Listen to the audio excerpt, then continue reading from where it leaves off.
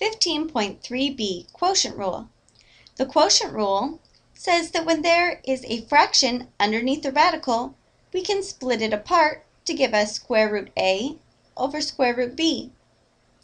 This also applies if they're already separated, such as the case if I had the cubed root of 2 over the cubed root of 4. I could put these together as one large cube root of 2/4. So as you can see, you can go either way. It may be helpful to reduce the fraction first and then the radical second. Let's see this in example 1. Here's example 1. As you can see, both the numerator and denominator have matching radicals, so we can therefore put it all into one radical as 48 over 150. Now we're able to reduce this fraction. We know that 48 and 150 are both divisible by 2, giving us 24 and 75.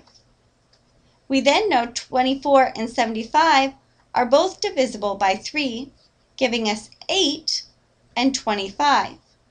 8 and 25 are now no longer have common factors.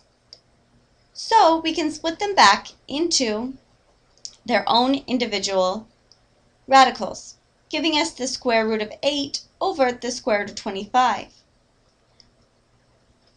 We know that the square root of 25 is 5, and that 8 is actually 2 to the third, so that gives us 2 radical 2. We have now simplified our problem. Let's look at example 2, where we've added some variables. Here's example 2. As you can see, there's things that can be reduced before we worry about the radical. So let's start there.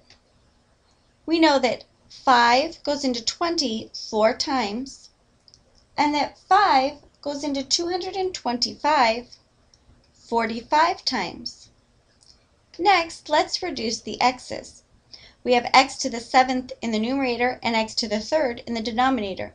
That means there's 4 more in the numerator.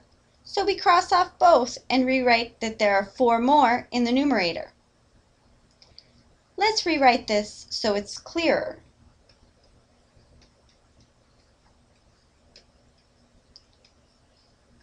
Now that we have reduced everything on the inside, we can now use the quotient rule to split these apart. Now that we have them split apart, we can now pull out anything from each of the radicals possible, or simplify the radicals. We know that 45 is really 3 squared times 5. So we can pull out a 3, and a 5 will stay in. X to the 4th comes out as x squared. In the denominator, the square root of 4 is 2. This gives us our final answer. Remember, when you are doing problems in which there is a radical and the fraction is inside of the radical, make sure to reduce the fraction first and the radical second.